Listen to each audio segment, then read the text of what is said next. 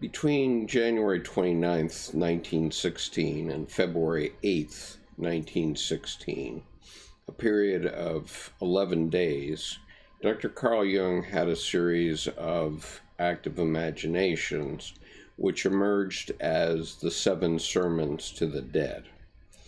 Now,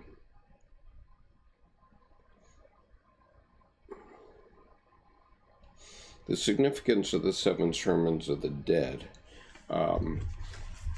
was Dr. Jung covered in a footnote, or is covered in a footnote that was provided to us by Dr. Sono Shamdasani. He says, on the significance of the sermons that follow, Jung said to Agnella Jaffe that the discussions with the dead formed the prelude to what he would subsequently communicate to the world, and that their content anticipated his later books. From that time on, the dead have become ever more distinct for me as the voices of the unanswered, unresolved, and unredeemed. The questions he was required to answer did not come from the world around him, but from the dead. One element that astonished him was the fact that the dead appeared to know no more than they did when they died. One would have assumed that they would have attained greater knowledge since death. This explained the tendency of the dead to encroach upon life, and why in China important family events have to be reported to the ancestors, who felt that the dead were waiting for the answers of the living. Now, this first sermon that, well, let me first say that in my own lifetime, my grandfather had a very rough life, and he lost a business because of the 1929 crash, and he struggled through the Great Depression, raising 3 children. Oh, let's see. Can't hear me. Can anyone else hear me? You may need to turn up your own volume, Art. Okay. Let me just check this thing a minute.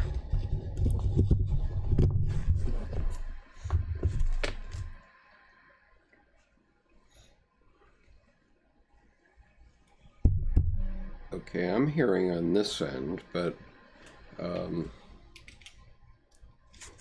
okay, so Xbox J Pro 3 says he can hear, so I'm going to, I can proceed.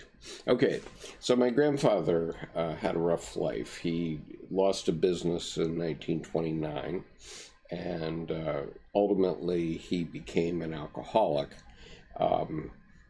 And he didn't really know why he lost his business and his life, basically. I mean, he lived to be 68, but he was an alcoholic, and a very sad one. And so lately, about the last 10 or 15 years since I've read the 7 Sermons, I have come to ask myself the questions that he wanted answered. And so when we're talking about psychic phenomenon here, psychological phenomenon in Dr. Jung's context, those questions that were questions of my grandfather became my questions. And although I didn't realize it, I mean, it evolved into that. And so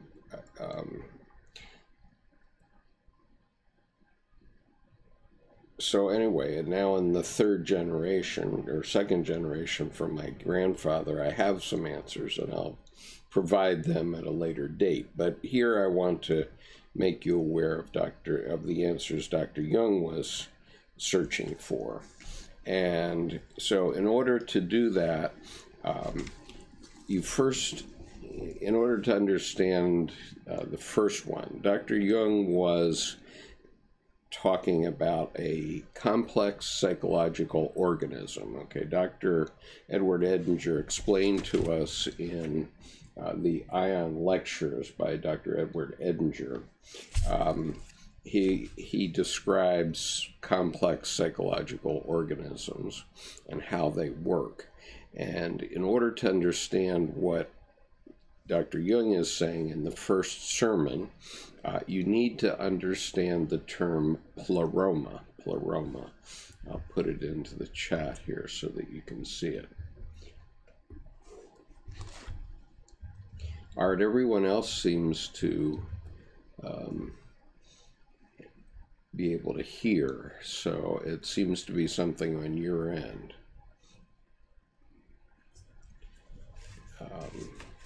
Okay, so in the introduction to this book, Edward Edinger's Ion Lectures, he described what the pleroma means, okay? And so I'm going to read that definition of pleroma. In invisible and nameless heights, there was a perfect eon pre-existent. His name was Forebeginning, Forefather, and Abyss. This is the original primordial deity named Ion. No thing can comprehend him. Through immeasurable eternities he remained in profoundest repose. With him was thought, also called grace and silence.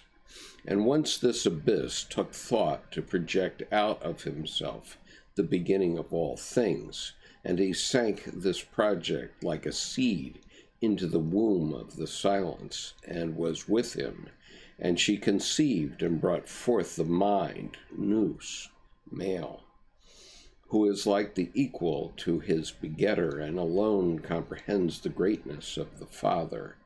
He is also called only begotten, Father, and beginning of all beings.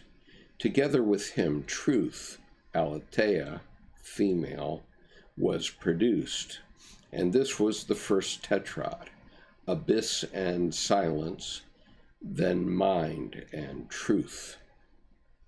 This first tetrad is a pair of two syzygies.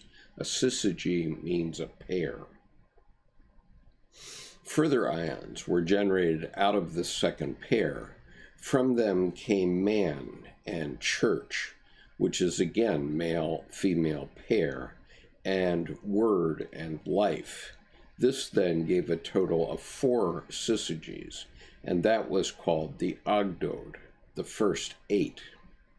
These eons, produced to the glory of the Father, wished to glorify the Father by their own creations, and produced further emanations. From word and life issued 10 additional eons. From man and church, 12, so that out of 8 and 10 and 12 is constituted 30 eons in 15 pairs, and that totality was called the pleroma. Okay, so this is the pleroma in terms of how the psyche develops. Okay, so now I'm on page, not on that page, but I will go to it. I'm on page 507 of the Reader's Edition of the Red Book.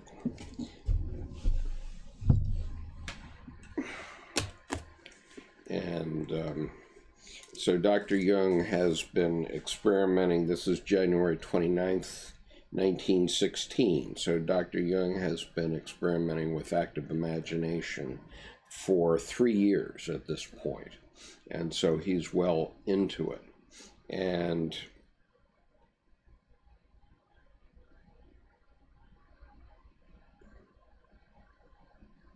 so his soul has been silent, and so here's how he begins. And my soul remained silent and was not to be seen.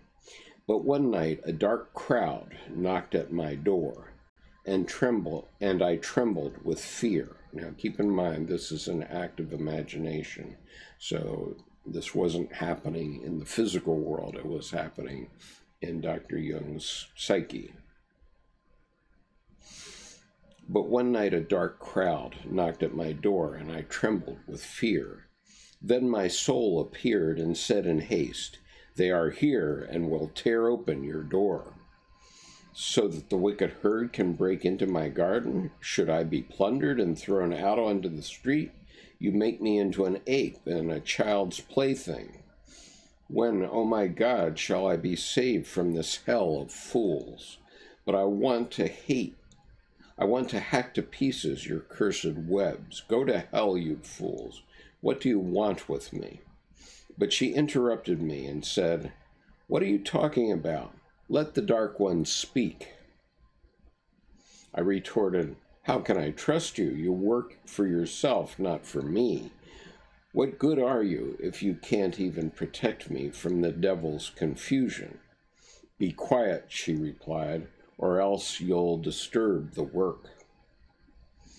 And as she spoke these words, behold, Philemon came up to me, dressed in the white robe of a priest, and lay his hand on my shoulder. Then I said to the dark ones, "So speak, you dead." And immediately they cried in many voices. We have come back from Jerusalem, where we did not find what we sought. We implore you to let us in. You have what we desire, not your blood, but your light. That is it.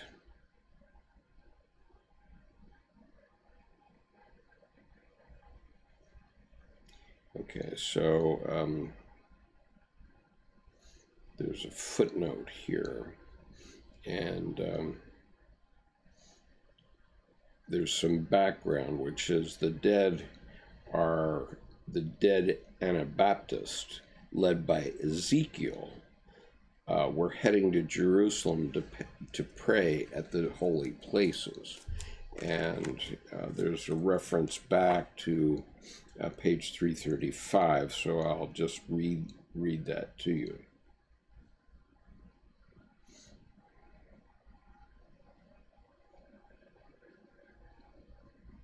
So there's an earlier sequence where he's talking to these Anabaptists as they're leaving for Jerusalem.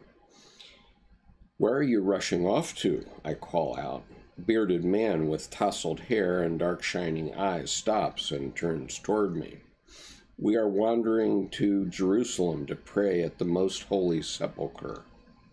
"Take me with you." "You cannot join us. You have a body, but we are dead." "Who are you?" "I am Ezekiel, and I am an Anabaptist." "Who are those wandering with you?" "These are my fellow believers." "Why are you wandering?" "We cannot stop, but must make a pilgrimage to all the holy places." "What drives you to this?" "I don't know, but it seems that we still have no peace, although we died in true belief." "Why do you have no peace if you died in true belief?" "It always seems to me as if I had not come to the proper end with my life." "Remarkable. How so?" "It seems to me that we forgot something important that should also have been lived." "And what was that? Would you happen to know?" With these words, he reached out greedily and uncannily toward me, his eyes shining as if it were inner heat. "Let go, demon. You did not live your animal." Okay, so then there's a footnote here. The biblical Ezekiel was a prophet in the 6th century before Christ. Jung saw a great deal of historical significance in his visions, which incorporated a mandala with quaternities as representing the humanization and differentiation of Yahweh. Although Ezekiel's visions are often viewed as pathological, Jung defended their normality, arguing that visions are natural phenomena that can be designated as pathological only when their morbid aspects have been demonstrated. Anabaptism was a radical movement of the 16th century Protestant Reformation, which tried to restore the spirit of the early church. The movement originated in Zurich in the 1520s, where they rebelled against Zwingli and Luther's reluctance to completely reform the church. They rejected the practice of infant baptism and promoted adult baptisms.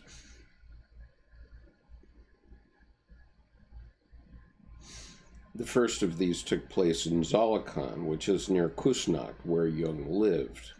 Anabaptists stressed the immediacy of the human relation with God and were critical of religious institutions. The movement was violently suppressed and thousands were killed. In 1918, Jung argued that Christianity had suppressed the animal element. And this is in his essay on the unconscious, which is in Collected Works 10, paragraph 31. He elaborated this theme in his 1923 seminars in Cornwall. In 1939, he argued that the psychological sin which Christ committed was that he did not live the animal side of himself. And that was in Modern Psychology 4, page 230. Okay, so that's the background. So I'll go back and read this workup now. Now that you know what a pleroma is, and now that you know what the Anabaptists are and who it was that was coming back from Jerusalem, where they did not find what they sought. Then Philemon lifted his voice and taught them, saying, and this is the first sermon of the dead. Now here I begin with nothingness. Nothingness is the same as the fullness. In infinity, full is as good as empty. Nothingness is empty and full. You might just as well say anything else about nothingness. For instance, that it is white or black, or that it does not exist, or that it exists. That which is endless and eternal has no qualities, since it has all qualities. We call this nothingness or fullness the pleroma. Therein, both thinking and being cease, since the eternal and endless possess no qualities. No one is in it, for he would then be distinct from the pleroma and would possess qualities that would distinguish him as something distinct from the pleroma. In the pleroma there is nothing and everything. It is fruitless to think about the pleroma, for this would mean self-dissolution. Would be self-dissolution because they're all of these opposites, syzygies, and if they're in equal measure against one another, they cancel each other out. Creation is not in the pleroma, but in itself. The pleroma is the beginning and end of creation.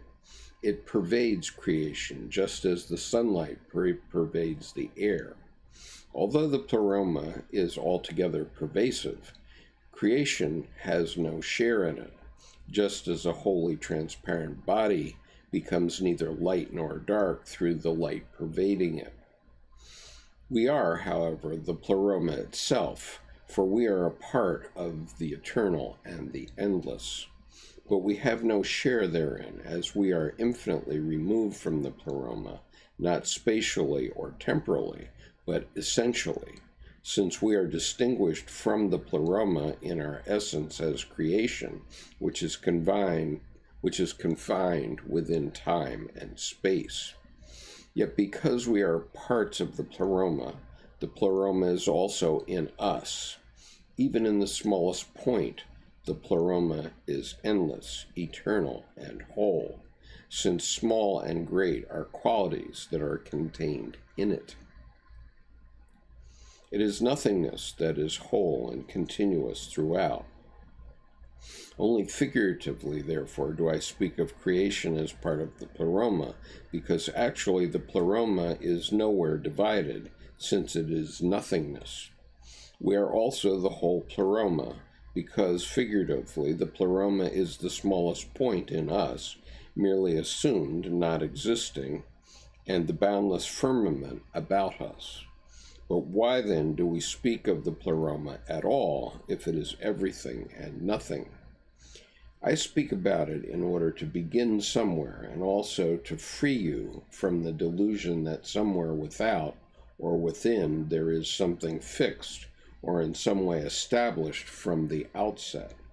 Every so-called fixed and certain thing is only relative. That alone is fixed and certain, that is subject to change. And just remember FDR's quote, "The only thing that doesn't change is change itself." So carrying on with Jung, that alone is fixed and certain, that is subject to change. Creation, however, is subject to change. Therefore, it alone is fixed and determined because it has qualities. Indeed, it is quality itself. Thus we ask, how did the creation come into being? Creatures came into being, but not creation, since creation is the very quality of the Pleroma as much as non-creation, eternal death. Creation is ever present, and so is death. The Pleroma has everything, differentiation and non-differentiation. Differentiation is creation. It is differentiated. Differentiation is its essence, and therefore it differentiates. Therefore man differentiates, since his essence is differentiation. Therefore he also differentiates the qualities of the Pleroma that do not exist. He differentiates them on account of his own essence. Therefore he must speak of those qualities of the Pleroma that do not exist. You say, what use is there in speaking about it at all? Did you yourself not say that it is not worth thinking about the Pleroma? I mentioned that to free you from the delusion that we are able to think about the Pleroma. When we distinguish the qualities of the Pleroma, we are speaking about the ground of our own differentiated state and about our own differentiation, but have effectively said nothing about the Pleroma. Yet we need to speak about our own differentiation so that we may sufficiently differentiate ourselves. Our very nature is differentiation. If we are not true to this nature, we do not differentiate ourselves enough. We must therefore make distinctions between qualities. You ask, what harm is there in not differentiating oneself? If we do not differentiate, we move beyond our essence, beyond creation, and we fall into non-differentiation, which is the other quality of the Pleroma.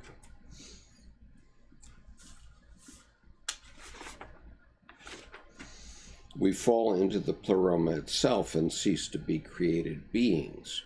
We lapse into dissolution in nothingness. This is the death of the creature. Therefore we die to the same extent that we do not differentiate. Hence the creature's essence strives toward differentiation and struggles against primeval, perilous sameness. This is called the principium individuationis. This principle is the essence of the creation. For this you can see non-differentiation and non-distinction pose a great danger to the creature. Okay, so here Dr. Jung is already talking about individuation as a necessity. He goes on. We must therefore distinguish the qualities of the Pleroma. These qualities are pairs of opposites, such as the effective and the ineffective, the fullness and the emptiness, the living and the dead, the different and the same, light and darkness, hot and cold, force and matter, time and space, good and evil, the beautiful and the ugly, the one and the many, etc. The pairs of opposites are the qualities of the Pleroma that do not exist because they cancel themselves out. As we are the Pleroma itself, we also have all these qualities in us. Since our nature is grounded in differentiation, we have these qualities in the name and under the sign of differentiation, which means, first, these qualities are differentiated and separate in us. Therefore, they do not cancel each other out, but are effective. Thus, we are the victims of the pairs of opposites. The Pleroma is rent within us. So here Dr. Jung is talking about a main feature of psychic energy, which he discusses for the next 40 years as the problem of the opposites. Second, these qualities belong to the Pleroma, and we must possess and live them only in the name and under the sign of differentiation. We must differentiate ourselves from these qualities. They cancel each other out in the Pleroma, but not in us. Distinction from them saves us. When we strive for the good or the beautiful, we forget our essence, which is differentiation, and we fall subject to the spell of the qualities of the Pleroma, which are the pairs of opposites. We endeavor to attain the good and the beautiful, yet at the same time we also seize the evil and the ugly. Since in the Pleroma these are one with the good and the beautiful.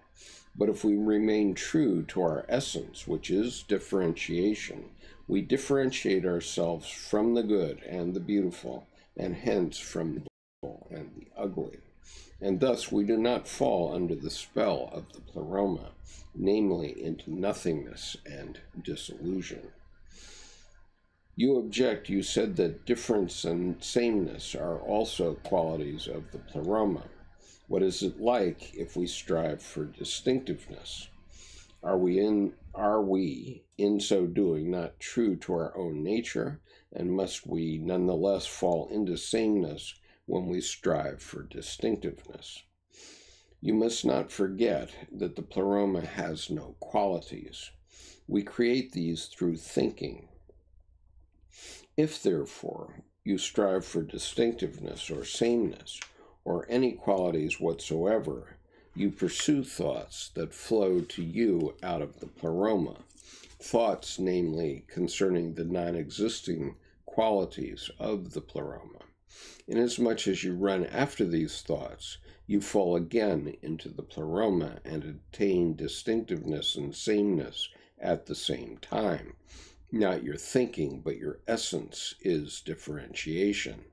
Therefore, you must not strive for what you conceive as distinctiveness, but for your own essence. At bottom, therefore, there is only one striving, namely the striving for one's own essence. And of course, this is the message about individuation throughout all of Dr. Jung's later writing. If you had this striving, you would not need to know anything about the Pleroma and its qualities, and yet you would attain the right goal by virtue of your own essence. Since, however, thought alienates us from our essence, I must teach you that knowledge with which you can bridle your thoughts. I'm sorry, let me read that once more. I must teach you that knowledge with which you can bridle your thoughts.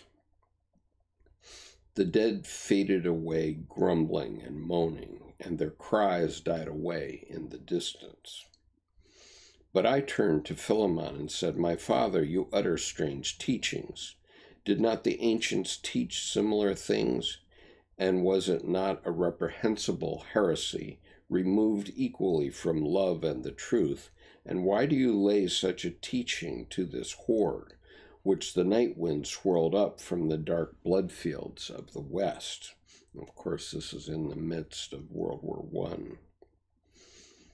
My son, Philemon replied, these dead ended their lives too early. These were seekers and therefore still hover over their graves. Their lives were incomplete since they knew no way beyond the one to which belief had abandoned them. But since no one teaches them, I must do so. That is what love demands, since they wanted to hear, even if they grumble. But why do I impart this teaching of the ancients? I teach in this way because their Christian faith once discarded and persecuted precisely this teaching, but they repudiated Christian belief and hence were rejected by that faith. They do not know this, and therefore I must teach them, so that their life may be fulfilled and they can enter into death.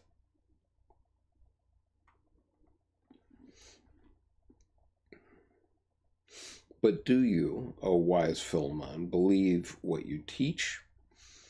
My son, Philemon replied, why do you raise this question? How could I teach what I believe?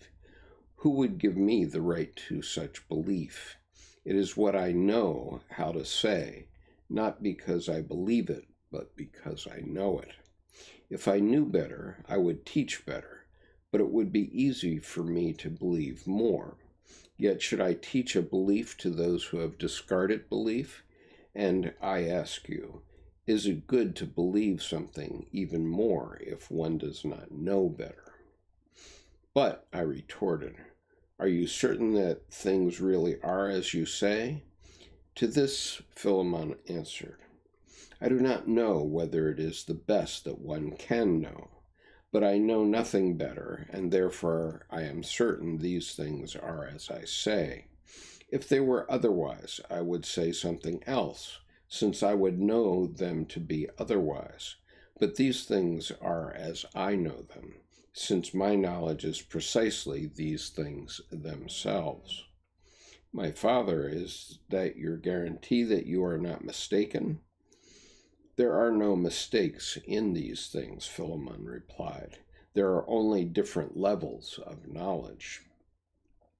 These things are as you know them, only in your world are things always other than you know them, and therefore there are only mistakes in your world. After these words, Philemon bent down and touched the earth with his hands and disappeared. Okay, so that is the first sermon, and the next sermon is about the dead want to know about God. Where is God? Is God dead? So that will be tomorrow. I will read the second sermon. Now, just to add, there's a footnote here. In his 1959 BBC TV interview, John Freeman asked Jung, do you now believe in God? Jung replied, now, difficult to answer. I know. I don't need to believe. I know.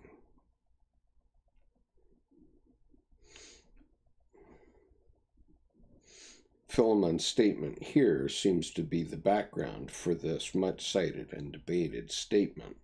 This emphasis on direct experience also accords with classical Gnosticism.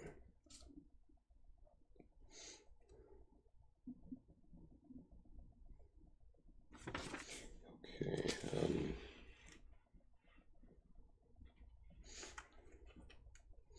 Now there were a couple of footnotes here, so I'm going to go back and see if I can pull them together.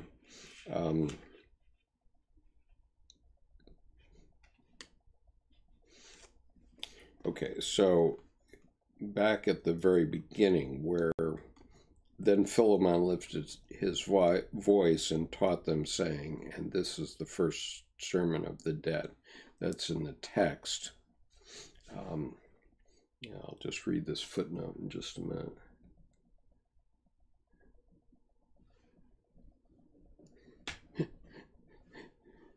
You beat me to the punch, Gray. By the way, we have to talk about Edward O. Wilson and consilience. I got to a part that is a little troubling, but anyway, going on. Footnote. Jung's calligraphic and printed versions of the sermons bear the subheading, The Seven Instructions of the Dead, written by Basilides in Alexandria, where the East touches the West. Now, one thing to know is that Dr. Jung published a small pamphlet of the seven sermons, and he did it under a pen name, which is Basilides in Alexandria, which was the name of a Gnostic in the 3rd century. And he distributed it among his disciples, and it fell flat.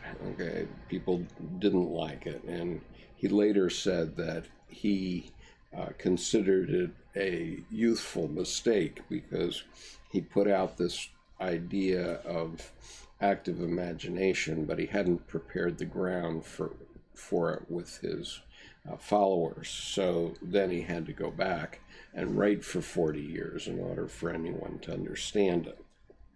So going on with that, translated from the original Greek text in the German language, Basilides was a Christian philosopher in Alexandria in the first part of the 2nd century. Little is known about his life, and only fragments of his teaching have survived, and none in his own hand, which present a cosmogonic myth. For the extant fragments in commentary, see Bentley Layden's editing of the Gnostic scriptures. According to Charles King, Basilides was by birth an Egyptian. Before his conversion to Christianity, he followed the doctrines of Oriental Gnosis and endeavored to combine the tenets of Christian religion with the Gnostic philosophy. For this purpose, he chose expressions of his own invention and ingenious symbols. According to Layton, the classic Gnostic myth was the following structure. Act 1, the expansion of a solitary first principle, God, into a full non-physical, spiritual universe. Act 2, creation of the material universe, including stars, planets, earth, and hell. Act 3, creation of Adam, Eve, and their children. Act 4, subsequent history of the human race. Thus, in its broadest outlines, Jung's sermons is presented in the form analogous to a Gnostic myth. Jung discusses Basilides in Ion. He credits the Gnostics for having found suitable symbolic expressions of the self, and notes that Basilides and Valentinus allowed themselves to be influenced in a large measure by natural inner experience. They therefore provide, like the alchemists, a veritable mine of information concerning all those symbols arising out of the repercussions of the Christian message. At the same time, their ideas compensate the symmetry of God postulated by the doctrine of the privatio boni, exactly like those well-known modern tendencies of the unconscious to produce symbols of totality for bridging the gap between consciousness and the unconscious. In 1915, he wrote a letter to a friend from his student days, Rudolf Lichtenhahn, who had written a book. From Lichtenhahn's reply dated November 11, it appears that Jung had asked for information concerning the conception of different human characteristics in Gnosticism, and their possible correlation with William James's distinction between tough and tender-minded characters. In Memories, Dreams, and Reflections, Jung said, "Between 1918 and 1926, I had seriously studied the Gnostics, for they too had confronted with the primal world of the unconscious. They had dealt with its contents and images, which were obviously contaminated with the world of drives." Jung was already reading Gnostic literature in the course of the preparatory reading for transformations and symbols of the libido. There has been an extensive body of commentaries concerning the Septem Sermones, which provides some valuable discussion. However, these should be treated cautiously, as they considered the Sermones without the benefit of the Red Book and the Black Books, and not least Philemon's commentaries, which together provide critical contextual clarification.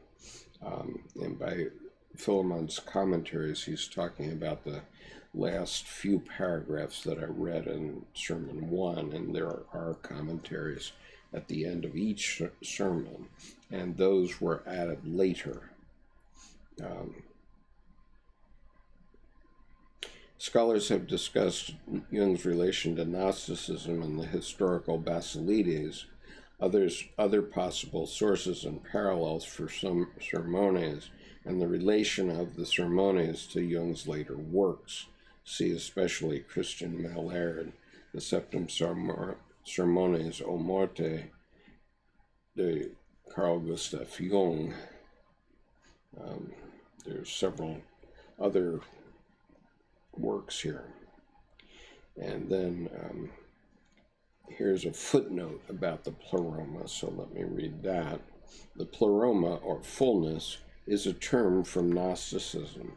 It played a central role in the Valentinian system.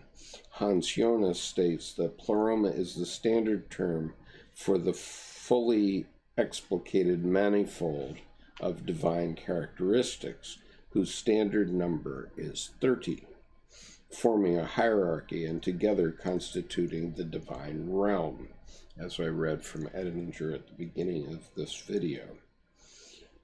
Jung said the Gnostics expressed it as Pleroma, a state of fullness where the pairs of opposites, yea and nay, day and night, are together. Then when they become, it is either night or day. In the state of promise, before they become, they are non-existent. There is neither white nor black, good nor bad.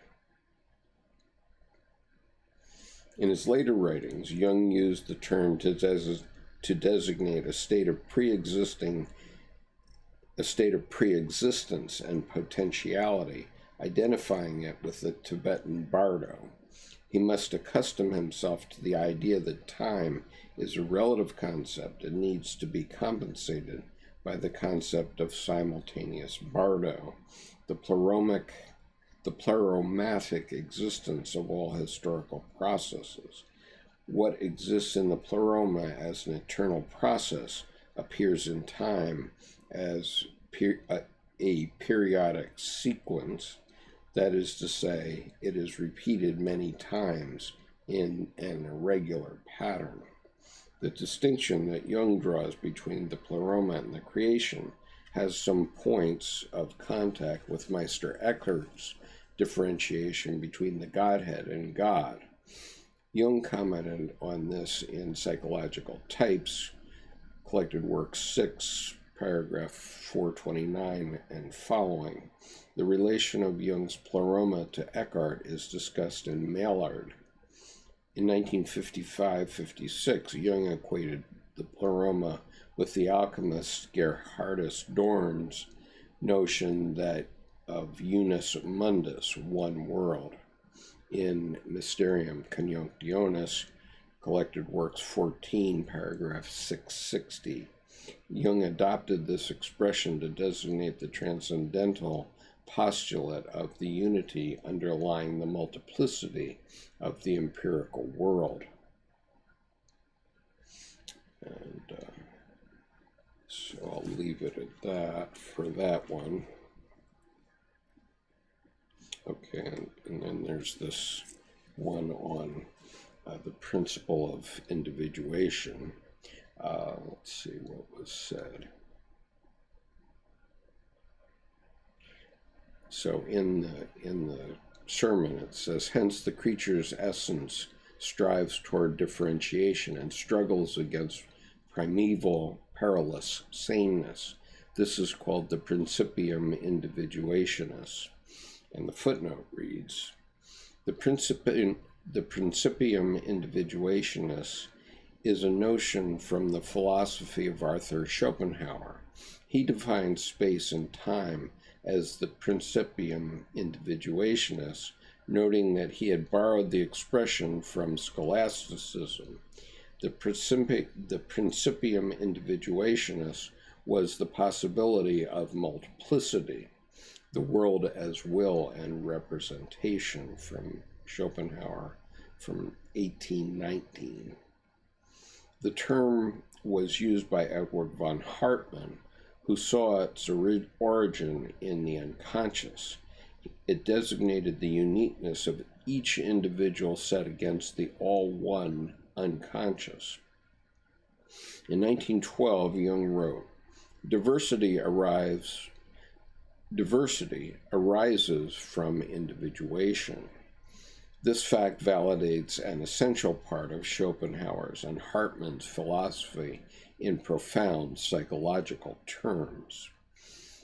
In the series of papers and presentations later in 1916, Jung developed his concept of individuation, the structure of the unconscious, collected work 7, and individuation and collectivity, which is in collected works 18. In 1929, Jung defined it as follows, quote, the concept of individuation plays no minor role in our psychology.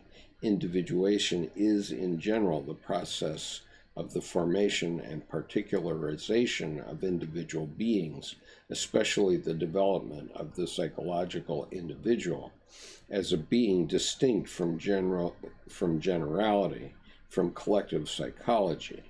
Individuation, therefore, is a process of differentiation, having for its goal the development of the individual personality.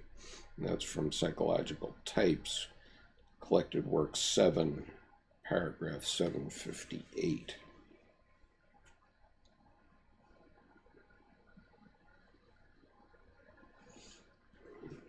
So let's see here.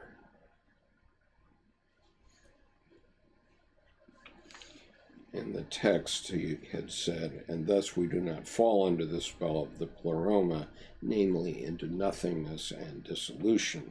The footnote reads, the notion of life and nature being constituted by opposites and polarities featured centrally in the natural philosophy of Schelling.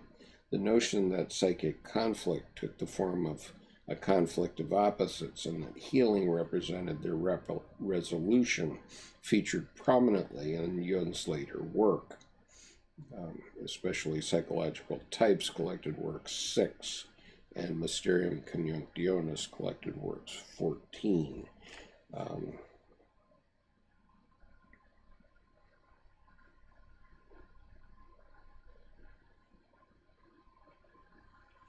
Okay. All right. So that's what I needed to read for today. Let me go back and look at the comments here.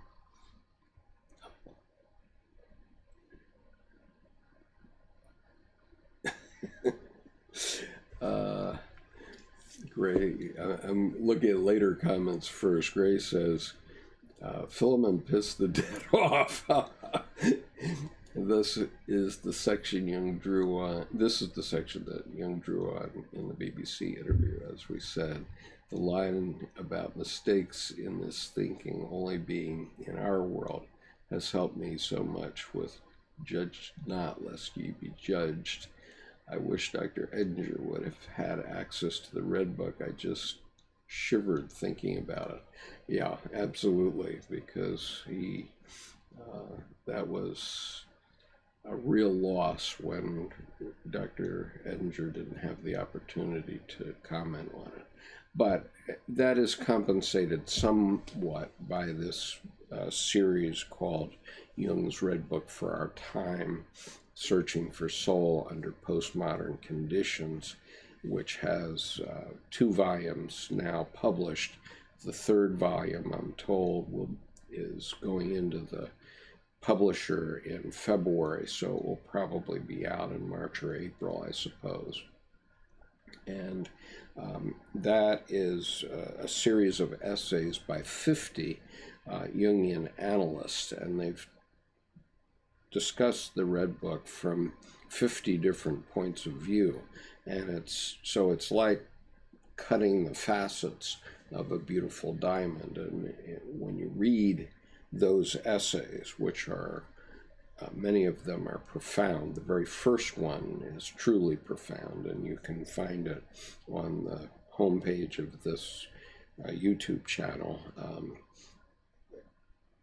which is in 2 parts. It's called The Way of What Is to Come, and it's by Thomas Arst, who's also the editor of that series. And that is a truly profound essay. I urge you all to read that. And so I acknowledge they're not Edinger, but they're also pretty good in many of those essays. There's 1 or 2 that I'm not terribly thrilled with, but most of them are special. Let's see. I'm glad Art came back and was able to hear. Chris says, this is such a strange book. I read it at the end of Memories, Dreams, Reflections. I immediately thought this was Jung's Gnostic side slipping through the seams. Jung himself understood that people would react to it that way. And let's see if I can find the epilogue here. Okay, so Jung in 1959 wrote an epilogue to the Red Book. Okay, so this is what I've been reading from. He said,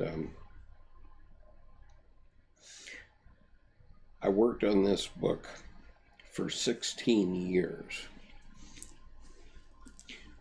And before I read this, let me just say that if you look at the book of Job, and the imaging that Job was doing and reported in the book of Job, I think this is Dr. Jung's kind of version of that imaging. And because I had a similar experience, although not as profound and not relating to psychology, that lasted 8 months, his lasted 5 years, I understand it myself, okay, in terms of having something emerge from the unconscious that has to come out. And so this epilogue is quite moving to me. So 1959. I worked on this book for 16 years. My acquaintance with alchemy in 1930 took me away from it. The beginning of the end came in 1928, when Wilhelm sent me the text of The Golden Flower, an alchemical treatise. There the contents of this book found their way into actuality, and I could no longer continue working on it. To the superficial observer, it will appear like madness. It would also have developed into one had I not been able to absorb the overpowering force of the original experiences. With the help of alchemy, I could finally arrange them into a whole. I always knew that these experiences contained something precious, and therefore I knew nothing better than to write them down in a precious.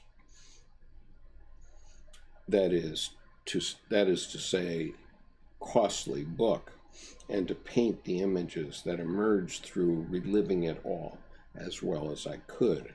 I knew how frightfully inadequate this undertaking was, but despite much work and many distractions, I remained true to it. Even if another possibility never, and then there's a footnote.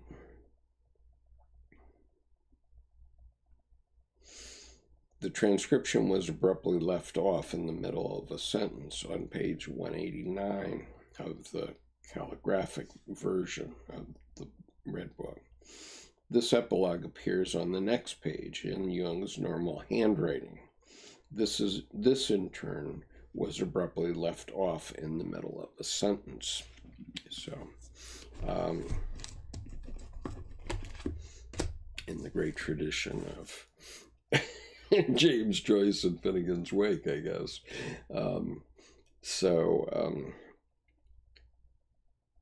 So this book is depicting this 5-year period of Jung's visioning period, which was a very, very emotional time for him. It was after he had his experiences with Sabine Spielrein.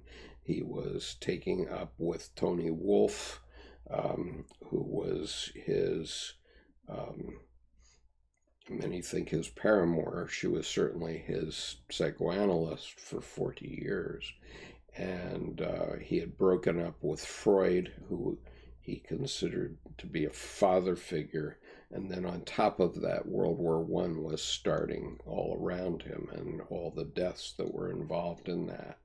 And so he felt a strong conviction that he needed to try to understand the human psyche as a way to offer something about the world and maybe find ways to stop the war. He was unsuccessful, but he definitely was very tuned in to the collective unconscious of Europe at the time.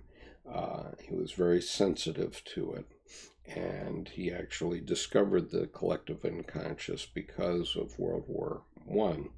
And he said that, the first day of World War I, when he was in Aberdeen, Scotland, he was the happiest man on earth because he knew he wasn't crazy and that what he had been visioning for 9 months, he had had prefiguration dreams of World War I for about 9 months, was actually happening throughout Europe. So he realized that he had been connected into the collective for that event. So Grace says, speaking of the precious, have you ever seen the connection between Jung's Red Book and that of Tolkien? Yes, I have. And there's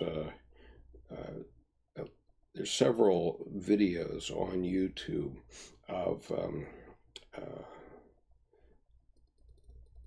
I think it's Becca Tarnas, and she is she's the daughter of Richard Tarnas, and when the Red Book came out, they had a 2-day symposium about it at the Library of Congress, and Rebecca Tarnas, and this is in about 2010, did an excellent discussion of a comparison between the Red Book of C.G. Jung and the work of Tolkien, and pointed out that Tolkien too had a Red Book, among many other things, parallels, and she actually used those parallels as the basis for her PhD thesis.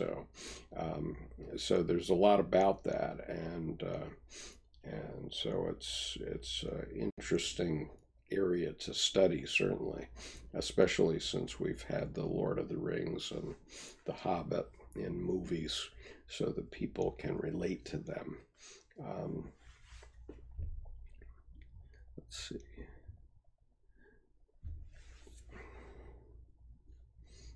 Yeah. So in terms of what's going on here, Jung is talking about the evolution of each and every one of our psyches. Okay, so the pleroma exists within us, and when he's talking about the differentiation, which I acknowledge was a little bit much, but the point is that the differentiation, which comes down to individuation, is something that we all must accomplish in our lifetime. And so that's what this first sermon of to the dead was about. And so I guess that's good enough for today.